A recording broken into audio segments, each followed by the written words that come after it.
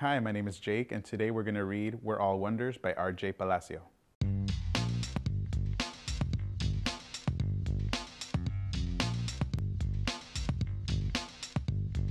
I know I'm not an ordinary kid. Sure, I do ordinary things. I ride a bike. I eat ice cream. I play ball. I just don't look ordinary. I don't look like the other kids. My mom says I'm unique. She says I'm a wonder.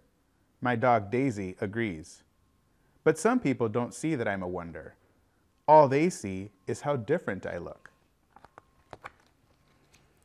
Sometimes they stare at me. They point or laugh. They even say mean things behind my back. But I can hear them. It hurts my feelings. It hurts Daisy's feelings too.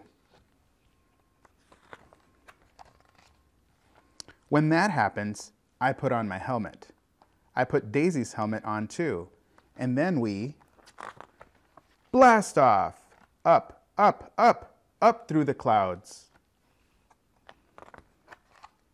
Across the galaxy.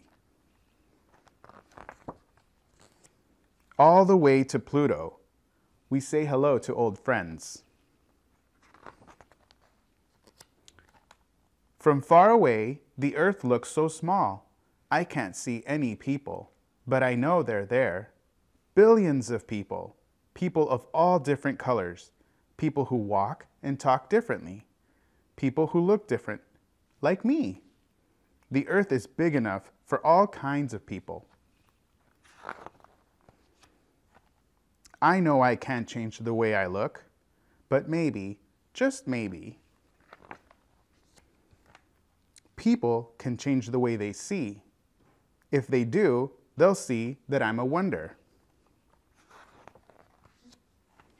And they'll see that they're wonders too. We're all wonders. Look with kindness, and you will always find wonder. Thank you for joining us today. Remember, we're all unique and we're all different, and that's okay. Austin welcomes all.